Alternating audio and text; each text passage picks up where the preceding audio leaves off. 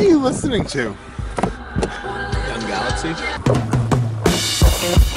Watch out for the skateboard. It's right in your cousin's yard. Shut up. Put it on the table.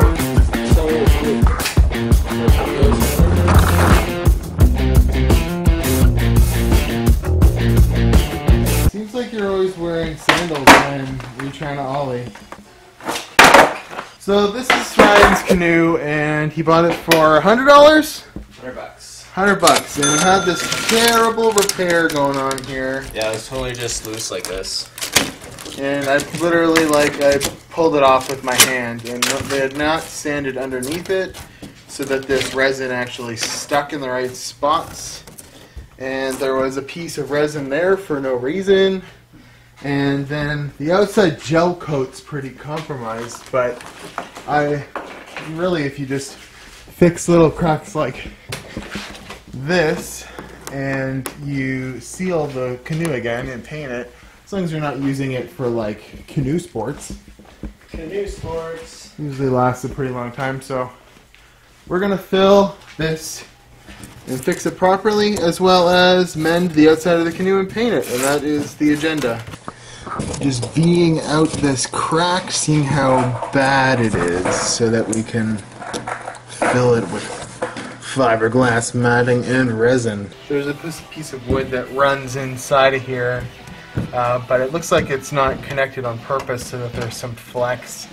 But this should all be joined properly, obviously, so we're going to fill this crack with the matting, the fiberglass matting. And then we are going to do a couple layers on top here to get the reinforced, kind of like as what was here originally.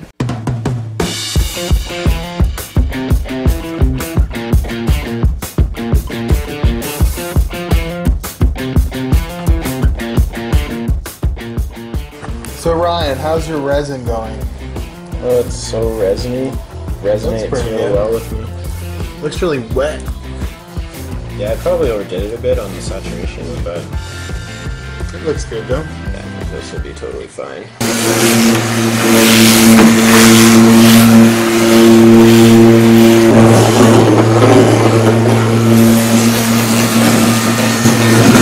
Why did you put holes in the canoe? There was a pretty good hole where that repair was? There was a big crack, yeah. It was cracked, there wasn't a hole, so it's going to stay weak, and we can't just cover it with fiberglass. You have to kind of reinforce it. Yeah. So we filled these holes with fiberglass on each side. So this is interesting. Now that this is setting up, we're going to kind of V out or scratch down to the under the gel coat anything that's any imperfections or cracks, because we're going to replace this gel coat with Bondo hair or fiberglass filler, reinforced with fiberglass filler. And when sanded down, that should actually look pretty close to this rotten red gel coat. Also on the inside, to cover up the repair, we're going to spray this rocker guard stuff from one end to the other, and that should cover up all of the fiberglass repairs on the inside so that it doesn't look so shitty. So we're on to day 2 with this canoe repair, and Ryan's not here, but I'm going to continue on my merry way because I don't want this canoe in my garage for any length of time.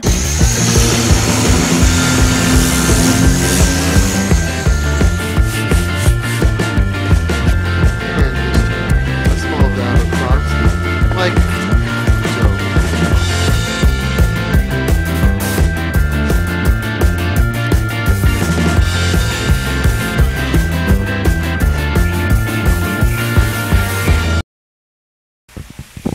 So here we are, final day of the canoe fix. This is what we call ghetto canoe fix. Quite ghetto. We tried to spend the least amount of money on this $100 canoe to get the holes repaired, and it's going to be this color of blue, sort of, this color of blue, sort of, and we're going to spray paint this motherfucker.